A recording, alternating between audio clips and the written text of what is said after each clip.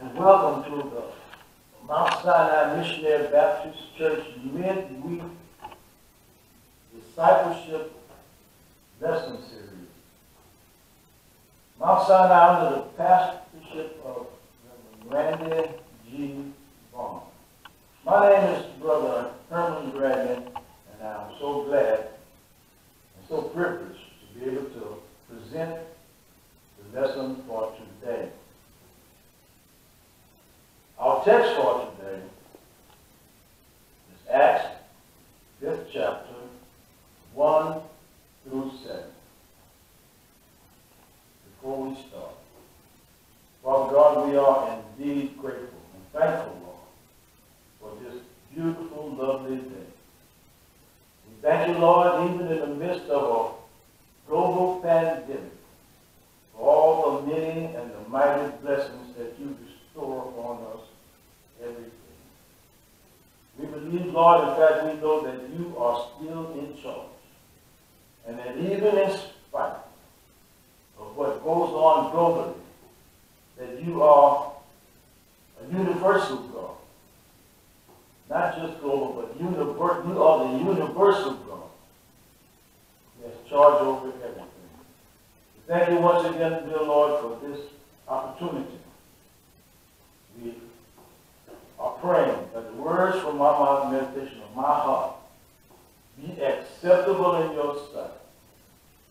Thank you, we praise you, we love you, and we worship you. In Jesus' name, amen. I did say that our lesson text today, this discipleship lesson text today, is from the Acts of the Holy Spirit, actually through the apostles. And it's Acts the 5th chapter, 1 through 11. And I will read.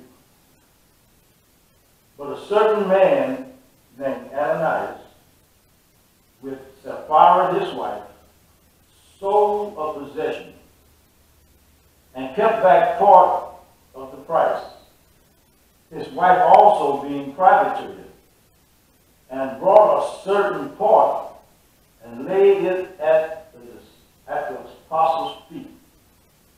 But Peter said, Ananias, why has Satan filled thy heart to lie to the Holy Ghost and to keep back part of the price of the land? Whilst it remained, was it not thine own? And after it was sold, was it not in thine own power? Why hast thou conceived this thing in thy heart?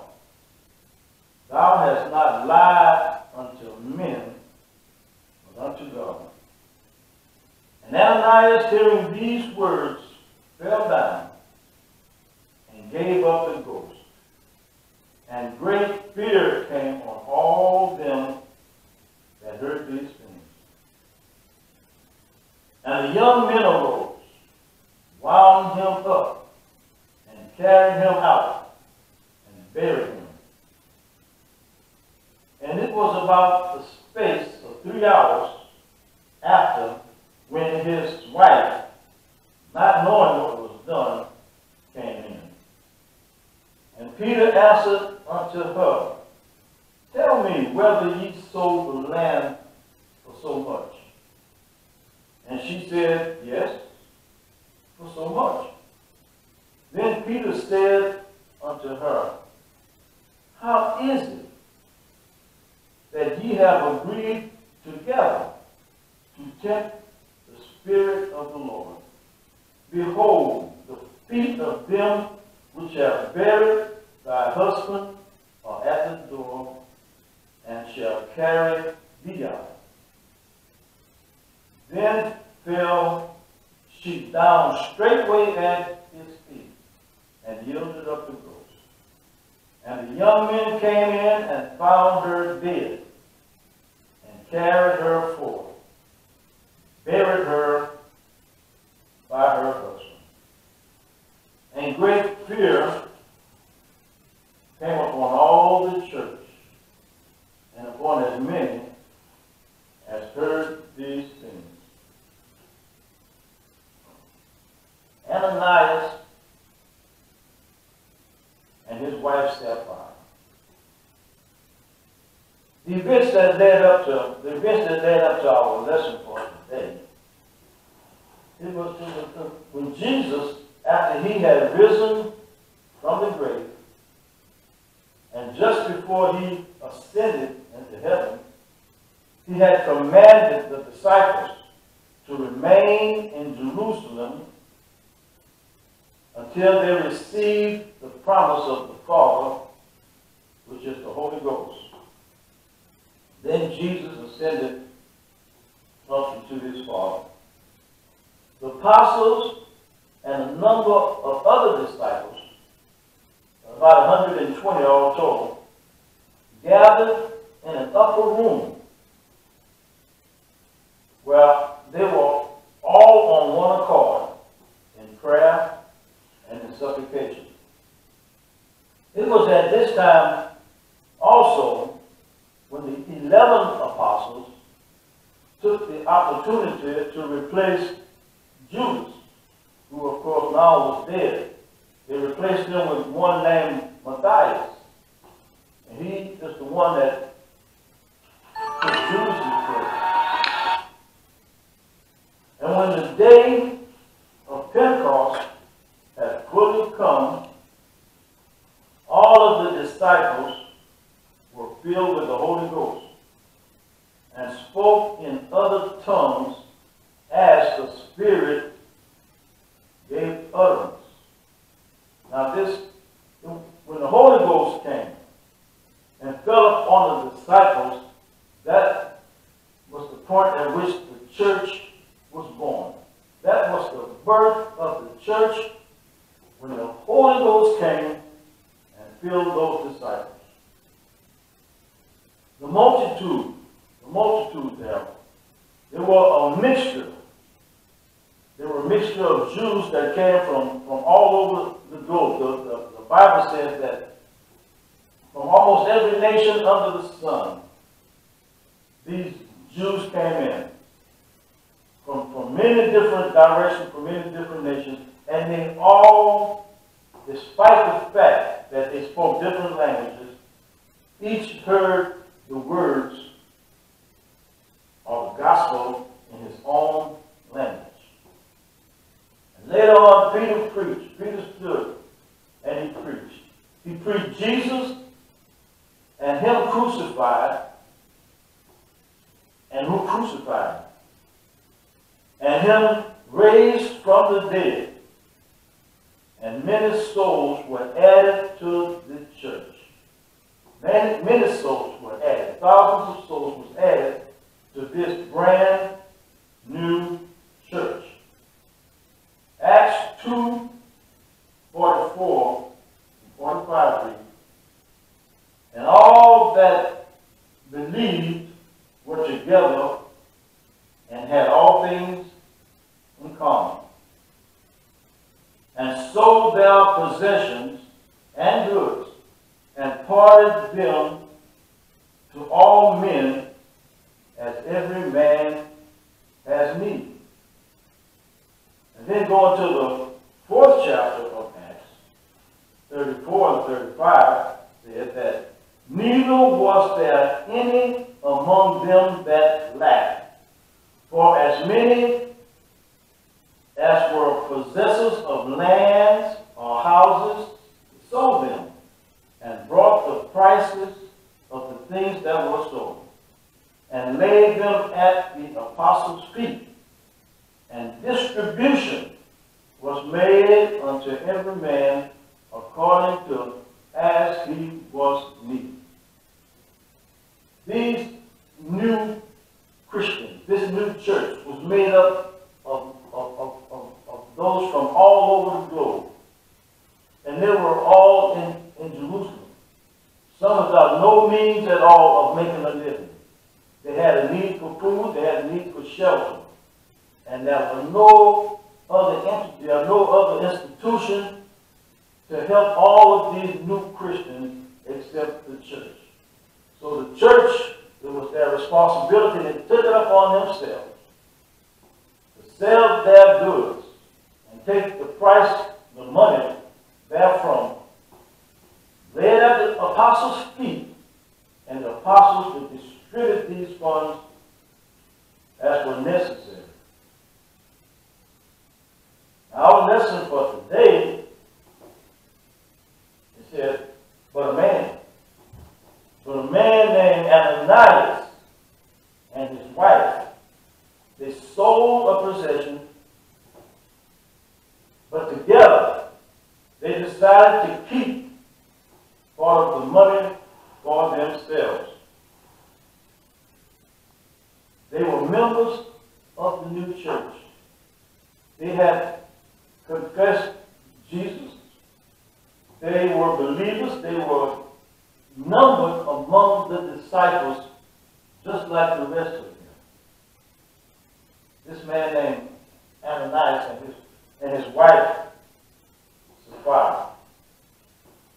But they together decided that they were not, they sold a possession, and they decided that they were not going to bring all the money forth, that they would keep part of it for themselves. And Ananias came to the apostles with a lie in his heart, declaring, if not in words, surely in his attitude, that this is all the money that was received for the possession that they had sold. The Holy Spirit, it had to be the Holy Spirit, because the apostles knew right away, so it had to be revealed to them by the Holy Spirit that Ananias was lying. I don't know any other way that the apostles could have known immediately that Ananias was lying about the amount that he had received from the possession that he had sold. Peter said, Ananias, how is it that you have allowed Satan to fill your heart and to keep some of that money? Ananias, the land was yours. You owned it. And after you sold it, the money was yours. It was yours. You could have kept it. You could have kept it all if you wanted to. It was yours.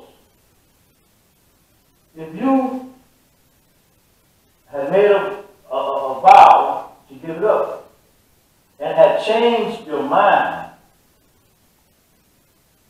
that would have been well either. But a broken vow would have been. But you went a step further than just a broken vow to not give it. You walk up here with your head in the air, your chest stuck out, as if you've given according to your agreement as a church member. And you haven't. You come up just in the manner that you have met this obligation, that you have given this offering, that you agreed to, and you have not. And you think that you have just lied to us and to people. But Ananias, you have lied to God. After Ananias heard these words, he fell down and he died. Verse 6 says, the young men, strong young men, arose, wrapped Ananias up, and took him out and buried him. Verse 7 says, in about the span of 3 hours, here comes his wife, Sapphira, before the apostles. Peter asked Sapphira, did you receive such and such money for the land? Now, better position than her husband Ananias was. Because Ananias was never asked any questions. Ananias just came with the money. And Peter said, you lying about the amount it is. But he asked Sapphira, is this the amount of money that was received for that possession? And Sapphira, she had the opportunity to come clean. She had the opportunity to tell the truth. And I tell you what, she would have come clean. She would have told the truth had she known what had just happened to her husband. She would have come clean. But instead, she kept the lie going and said, yes, this is what we received for the land. Peter said, how is it that you and your husband have agreed to lie to the Holy Spirit?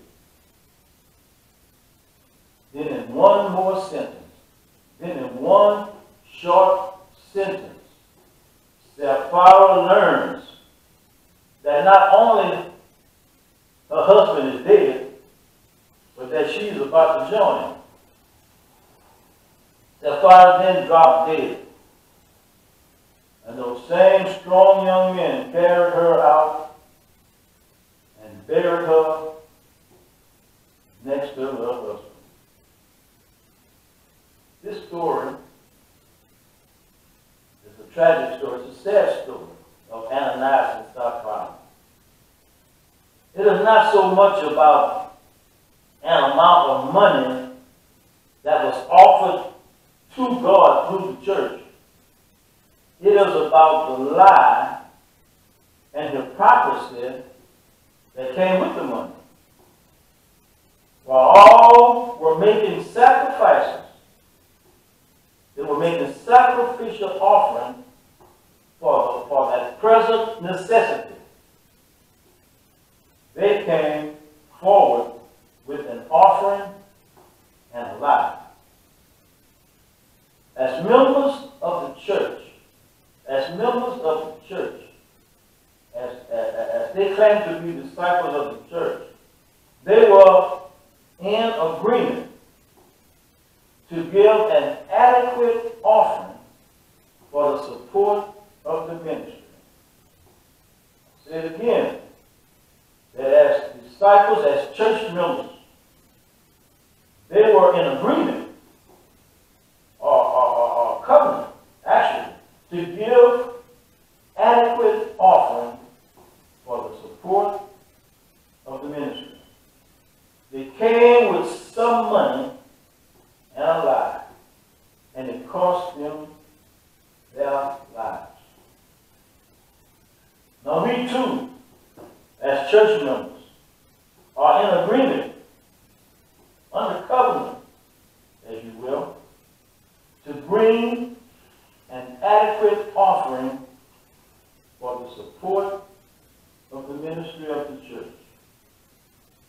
Even in these times of global pandemic, I should say especially in these times of global pandemic, we as disciples and members of the church need to see to it that the ministries of the church are continued to be supported. In spite of social distancing, despite of all that's going on, in fact, like I said, especially with all that's going on, we need to support the church. And when the church met, when the church was still meeting on Sunday morning, congregation, I usually sit in the pulpit. Most Sundays I was in the pulpit. When it was time for offering, I was pretty visible. I was in the pulpit. I stand up, go in my back pocket, pull out my wallet, give an offering. I'm pulling out my wallet. And I would go into my wallet and take out some money. And sometimes I would flash it a little bit. So they know it's just not a dollar I'm pulling out. That is, some of the other founding fathers are dead presidents. That I'm not pulling out one of them George Washington. Yeah, I kind of flash it a little bit so they know that I'm giving a decent offering. But then the question comes to me, what about now? What am I going to give now?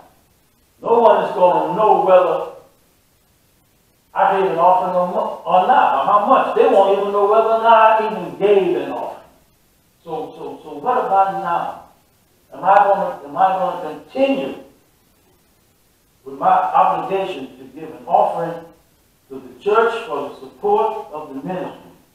And I have decided that if I can stand on the pulpit and flash money, that even in these times of pandemic, even these times of social distancing, even at these times when we're not meeting in the church building, that my offering will still go forth as before. In fact, me and my wife has made a decision. We discussed it and made a decision that we would not only continue our offering as usual, after paying tithes, of course, but that we would up our offering a bit because of these trying times. That we would give even more than we were given before as an offering because of these trying times. The other day, I said I'm making checkout for my tithes. And we decided I made a checkout for the offering. And I included offerings that I would be making at Sunday morning Sunday school hour, church service hour, and that amount of money I would be given during Wednesday discipleship study here on Wednesday. And I wrote what I knew was above what we would normally give. And then as I finished writing the check, my wife said, "Oh, you got one more to write." And that's for seniors alive. I said, "What?" She said, "Yeah. She said, and we are 1 month behind on our support of seniors alive. And so you write that check, you make it double." So I wrote that check and I made it double. When we bring to God as an offering, we pray that, or we should pray, that what we offer to God, whether in service or any monetary offering, is acceptable in His sight. It is an offering that we hope God accepts. It's not a payment. It is what we offer. And it's up to God whether our offering is or is not acceptable.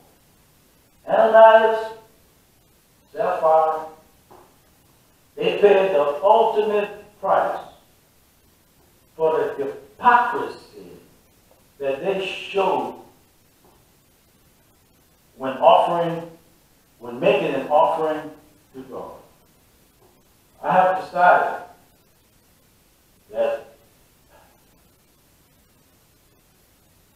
I'm going to pray always that what I give to God, whether monetary or service-wise, is acceptable in His sight. That should be our goal. We are disciples.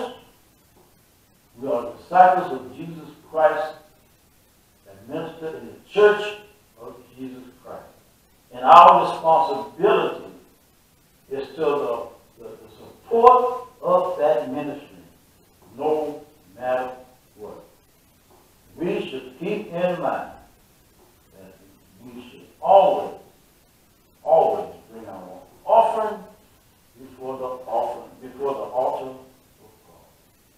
Thank you. Appreciate you listening. God bless you. God keep you, be our prayer. Amen.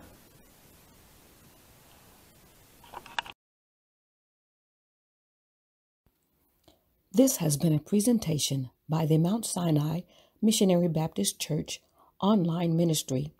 We are located at 501 West Thomas Boulevard in Port Arthur, Texas.